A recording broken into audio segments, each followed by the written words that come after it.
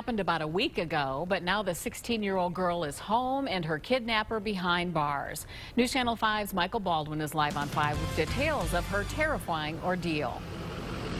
You know, Lee, when I talked to the victim's mother, she said this is the type of story that she would see on a Lifetime movie, not in real life. Her 16-year-old daughter was trapped, but luckily for the family, the abductor made a mistake.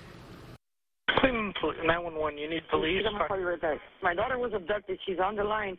She doesn't know where she is. She needs a cop car that comes to help her find her way back. For 3 long and agonizing days, a 16-year-old mentally disabled girl kidnapped and locked in the attic of this abandoned home on West 94th Street.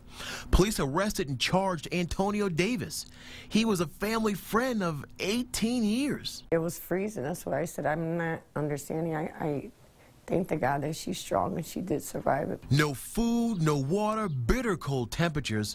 So how did she get here? Well, it all started last week when the 16-year-old was walking along Lorraine. The mother claims Davis saw her on the street and threw her into a car. She was told the reason for the abduction was that he didn't want her to testify against him for a rape charge that he had did to her on January 2nd. Okay, now if you don't mind me asking, do you know who abducted her?